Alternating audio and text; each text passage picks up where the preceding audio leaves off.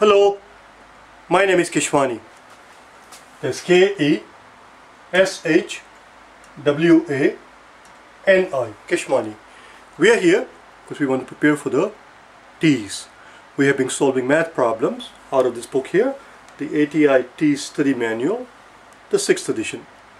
If you do not own this book already, purchase one immediately. You're going to need it. Today is our lesson number 173 and we are on page number 100.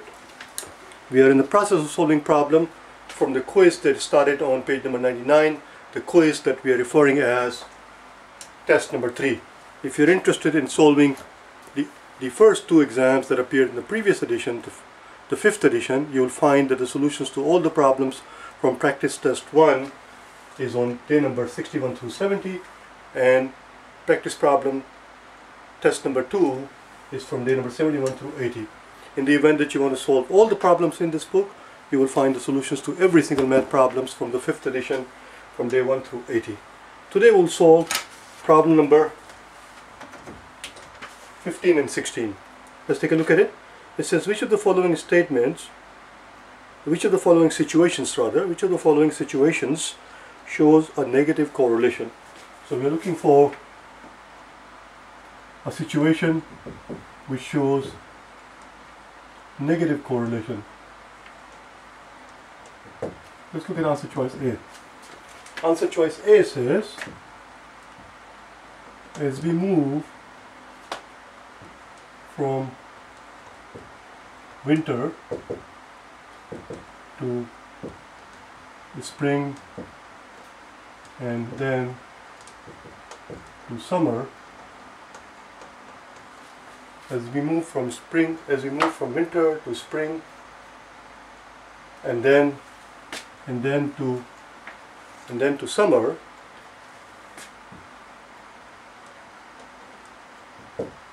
daylight hours increase. Daylight hours increase. In the event that you have trouble reading my handwriting, it's important that you have the book in front of you so that you're reading the problem with me. It will help you understand it better. Also, I try to read as I write so that you can understand. Even if you had trouble with my handwriting, I make a point of reading it as I write. Just for that purpose. So here we go. It says as we move from winter to spring and then to summer, the daylight hours increase. So here's your winter, then spring, and then summer. And if you were to call this a day 1 and day 2 and day 3 and so on and so forth, and you numbered all the day, as the number of days goes up, the temperature tends to go up. It says as we move from winter to spring and then to summer, the daylight hour increases. Not the temperature, rather, the number of hours we get sunlight. It increases as we move from winter to all the way to summer. And if you will number these days 1, 2, 3, 4 and so on and so forth, up until the nth day, whatever that happens to be, as that number goes up, so does the number of hours we get of sunlight. But that's not a negative correlation. This is a positive correlation. This is a positive correlation because they are both moving in the same direction. As the number of day goes up, so does the number of hours of sunlight that we get. Or if you start from the other end, as we move in the other way, as the numbers of day, these are numbered, you see, as those numbers go down, so does the number of hours of sunlight that we get goes down. They move in the same direction, and when the both variables move in the same direction, when one goes up, the other one goes up as well, or when one goes down, the other one goes down as well. Well, that's a positive correlation. It's not a negative correlation. It is wrong. We're looking for something that shows positive correlation. Let's look at answer choice C. Answer choice C. It says more coffee she drinks. More coffee she drinks,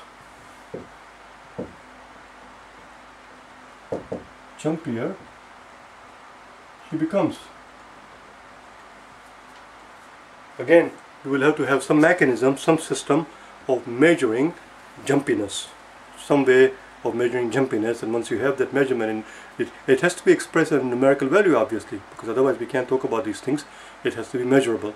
But once you devise that method, then what you find is that as the amount of consumption of coffee goes up, as she drinks more and more cups of coffee, first cup in the day, second cup of the day, the 5th cup, the 7th cup, the 20th cup in the day, as more coffee she drinks in the day, she becomes jumpier and jumpier. Well, this again is a positive correlation, because as the consumption of coffee goes up, so does her jumpiness, if there is such a word. You understand? Let's look at answer choice D. D says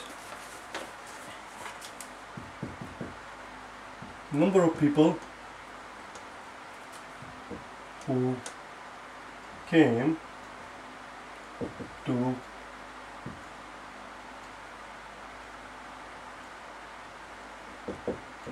receptionist, the number of people who came to receptionist each hour. So you're running an office or perhaps whatever it is that you're doing. You have a desk there in the front, maybe at the front of the entrance of the building, whatever it is. There's a desk there where the receptionist is, and he or she keeps a log for every hour, from the time that she opens her desk in the morning until the evening that she leaves, and for every hour, 8 o'clock, 9 o'clock, so on and so forth, noon, 1 p.m., 2 p.m., 3 p.m., all the way up to 5 p.m. And she keeps a log. Between 8 and 9, I had 5 people coming to my reception at the desk, and then we had from 9 to 10, I had 4 people, 3 people, and 10 people, and 12 people, and so on and so forth. It's a log of number of people who came to her desk, who came to the receptionist each hour. There is no positive or negative correlation here at all. As a matter of fact, there is no correlation at all, because in order for you to have a correlation, either positive or negative, we have to have two variables. We don't have two variables here. This is just a log of keeping track of how many numbers, how many people are coming to her desk. It's like if you're reading a book. If you're reading a book and you keep a log, you keep a track of how many pages you read every day. So whatever, on day one I read 5 pages, on day 2 I read 20 pages, on day 3 I didn't read at all, I took a day off, on day 4 I read 17 pages, and so on and so forth. On the last day when I finished the book, I read 3 pages. Well, it's just a log. It's just one variable, which is the number of pages I read in a given day. Where's the other variable? There isn't any. How can you possibly even talk about a correlation, positive or negative, when there is only one variable? Do you understand? This is not the answer. I wonder what the answer is actually.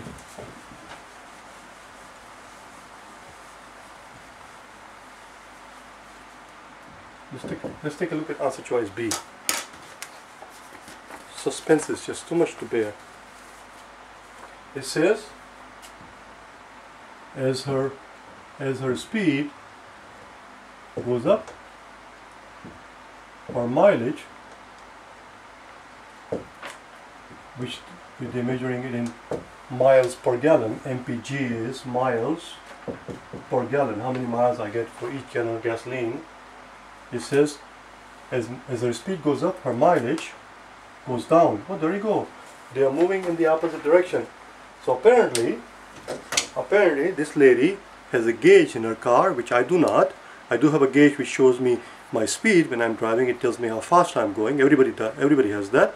A gauge that shows how fast you're going, your speed. But in addition to that, she has one more gauge. Which actually gives her, at any given second, it tells her what is her mileage per gallon. How many gallons is she burning per gallon of gasoline? And what she notices that as the needle moves up in the speed, as faster and faster she goes, the efficiency of the car goes down. The car gives fewer and fewer miles per gallon, and that is true.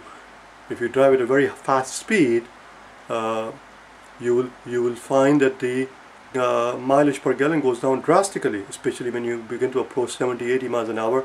You don't get the same mileage as you do at around 40 or 50 miles an hour. Do you understand? There is a reason why they chose 55 miles an hour speed limit This is from the olden days in the 70s, when there was an oil embargo, and it was for oil efficiency, because they found out that that's the optimal speed, that's where you get the best mileage. Now, I'm not suggesting that you start driving 55 miles an hour on a 20-mile zone, do you understand? But as you can see, as the speed goes up, as her speed goes up, her mileage goes down. Well, there you go, they move in the opposite direction. There is a negative correlation here. The correlation here is negative. Let's do the next problem, number 16. Some of these problems are just weird, you know.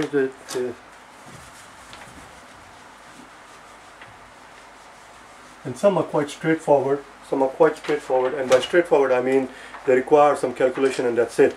Such as the one that we are about to do, number 16. In number 16, we are being asked to compute the square footage of a Norman window. And yes, there is such a thing as a Norman window. I did not know myself, so I looked it up on the internet, and there is such a thing called Norman window. When I Google it, there is also a manufacturer by the name of Norman, but that's not what we're talking about here. There is a type of window which is called a Norman window. I don't know the history of it, obviously, but somebody must have come up with that idea, a guy named Norman, I guess, and it looks like this. A Norman window is where you have a rectangle like this. This is a rectangle. This is a rectangle, and then here you have semicircle, like the ones you see in the churches.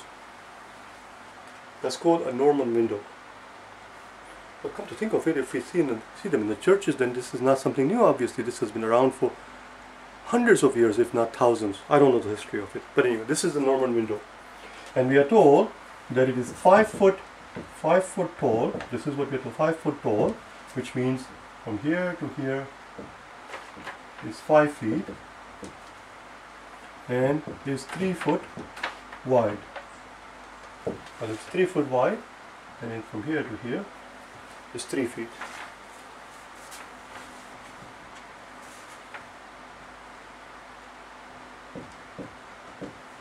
But in that case, finding out the area of the rectangle is quite a straightforward deal. The area of the rectangle is just 3 by 5. It's 15 square feet. That was the easy part.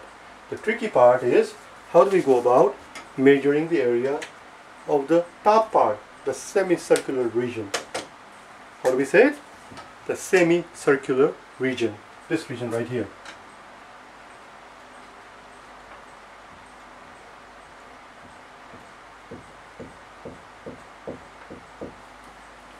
Well, we have to somehow figure out the area of this half a circle. How do you find area of a circle? Area of a circle, let me change the color. Area of a circle we know. Area of a circle we know is pi r squared. Now here a represents the area of a full circle, you understand? Pi r squared. R stands for the radius. We already know this thing, we already learned it a long time ago. R stands for radius. What is the radius of this circle? Well, we know from here to here is 3 feet. If from here to here is 3 feet, then from here to here is also 3 feet, which is the diameter. Which is the diameter from here to here, which means the radius is half the distance from here to here. And if the whole thing is 3 feet, this half the distance which represents the radius must be half of 3 feet, 1.5 feet. So here we have pi r squared. R here is 1.5. 1.5 squared represents the area of the entire circle. We do not need the area of the entire circle, we want only half the circle. So that's not a big deal. Just divide both sides by 2. If you take area and take half of that, we have to take a half of this. There we go, we're done. That's the area of this red region. So we're all done. The area of this entire window, which is what they're looking for, the square footage of the window, is simply 3 by 5 plus 3 by 5 is this one, 3 times 5 plus this guy, pi times 1.5 squared over 2. And what's the unit? This whole thing is one quantity, obviously. What's the unit? The unit is square feet, or feet squared. You see, 3 feet by 5 feet. Feet times feet is feet squared, and the radius is ring squared, which is 1.5 feet times 1.5 feet is going to be feet squared. So that's your answer. That's our answer. See you tomorrow, okay? Bye now.